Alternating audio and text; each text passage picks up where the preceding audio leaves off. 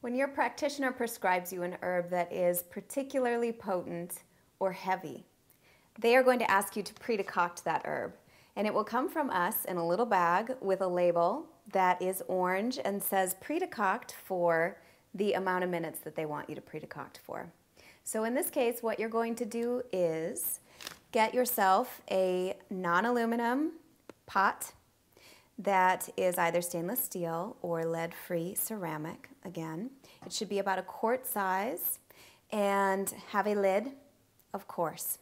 And while your basic decoction herbs are soaking, what you're going to do is take the lid off this pot, pour in your herbs, put in enough water to cover them.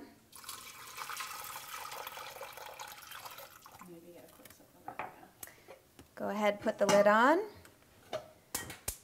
turn them up to a boil, and then once they're boiling, down to a simmer for, in this case, 45 minutes.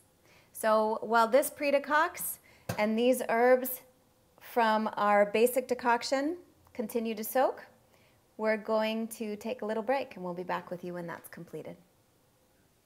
Our herb has now been pre-decocting for 45 minutes while our basic decoction was soaking.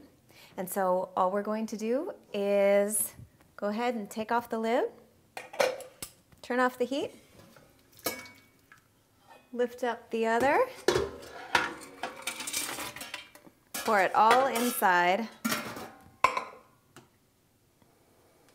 and go ahead and turn on the flame so that we'll turn the entire basic decoction up to a boil, down to a simmer, and follow the directions to complete the basic decoction for the allotted amount of time our practitioner has prescribed.